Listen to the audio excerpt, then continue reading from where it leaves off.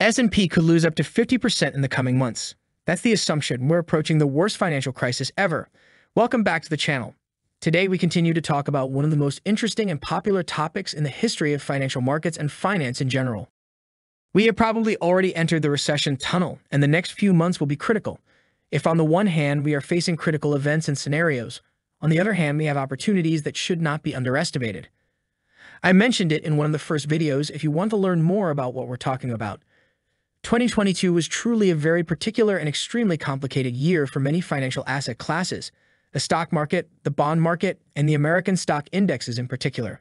This is largely due to interest rate policies and inflationary dynamics. As already explained, there is a strong correlation between interest rates and inflation, especially when talking about real interest rates. All of this is centered around an economy that is really in great difficulty, either due to pandemic effects or the injection of large amounts of money to face the last 2 to 3 years. This huge monetary mass, as already mentioned in another video, was supposed to help businesses and citizens, but unfortunately, it didn't go into the real economy. Particularly affected was the S&P 500 index, the most important and representative American stock index. In fact, the index reflects the state of health of American big tech companies, which have lost a lot of value on the stock market as interest rates have risen. You can see that there is a more direct correlation between big tech and interest rates, and less between interest rates and the mainstream economy. Many believe that 2023 will be the year of truth, whether stock indices like the S&P 500 will resume their upward trend or continue to go down, with some predicting the worst-case scenarios that began in 2008 remains to be seen. Based on the recent crisis and other events, we should be cautious in our investments and in the actions that banks should take. What we must remember is that, just as in nature, there are cycles in the economy and financial markets. Thus, crises will reoccur, always with worse dynamics. And in this case, it is right to recall what Karl Marx said in the 19th century.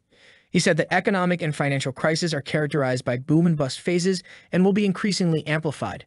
We could link this to the speeches of some famous investors and economists who talk about the next black swan. So as an investor, you have to consider all this, don't panic, have a strategy and follow it, having many plans according to the scenarios, and try to have an investment portfolio as balanced as possible. This also applies to those who run a business or in private life. Be prepared for all scenarios that arise.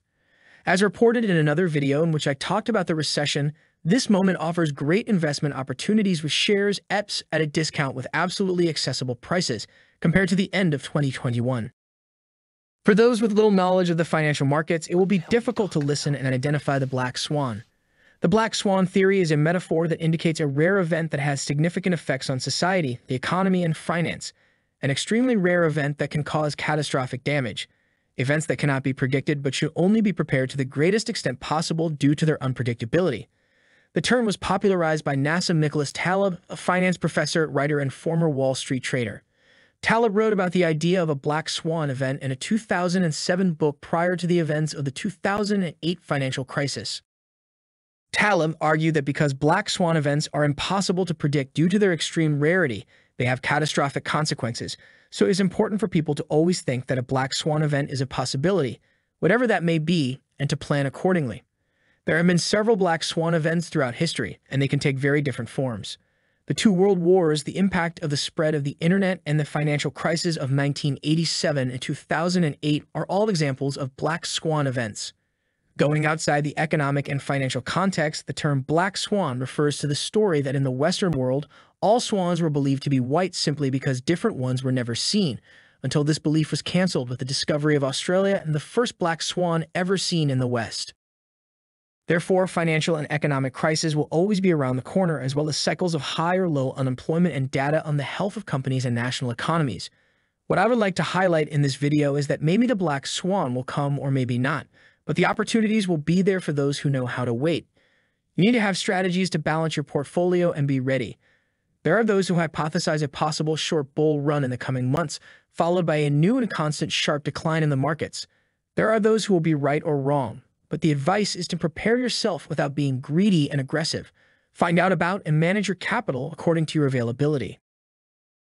While you've reached the end of the video, if you are interested in learning more about similar topics, here you will find other really interesting videos from the channel. Thanks for watching this video. Click on the like button if you enjoyed it, and do not forget to subscribe in case you didn't. See you on the next one.